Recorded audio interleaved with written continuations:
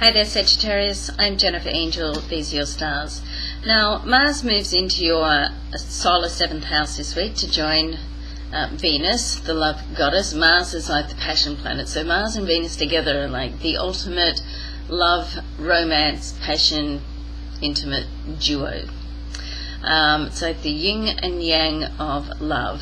Now, for you, what this means is that you want to be careful that you don't get too tied up in the whole excitement and lust of love. You know, if you meet somebody for the first time and it's an electric connection, fabulous. It's a fabulous space to be in. I mean, isn't it? I mean, I hope everybody in their lifetime at least once experiences that electricity of that first love moment.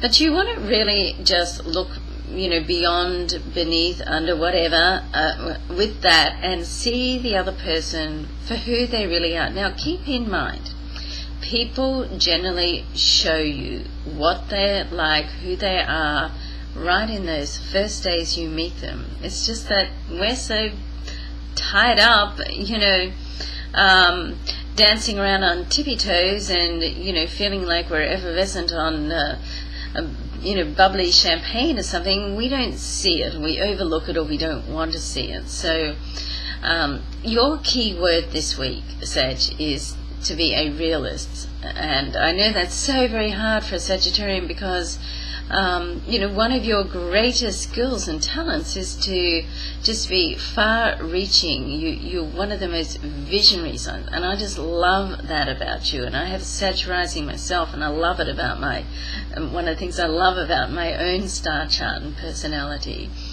But you know, I don't want to be a dampener, but you know, you need to just bring your energy and your focus back occasionally as well, and think about other areas of a relationship, because love, passion and lust, fabulous, but you need trust, friendship, respect and all those other qualities as well. Okay, and as you know, Sag, no one knows better than for a relationship to work for you, you need to have a total connection in the mind, body, soul, mind, body, spirit connection.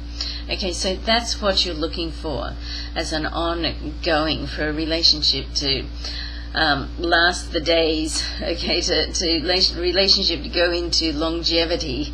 But for now, for this week, have fun. You deserve it.